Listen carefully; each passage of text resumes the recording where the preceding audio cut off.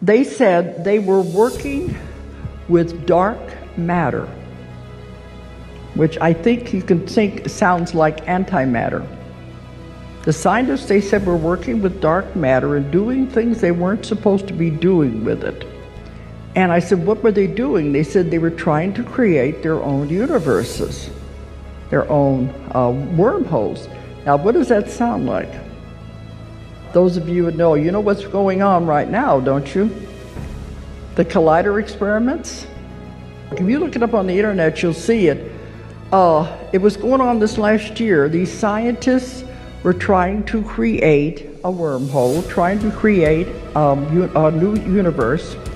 And they have built this huge machine. They said it is the most powerful machine in the history of the world to shoot atoms and things at each other.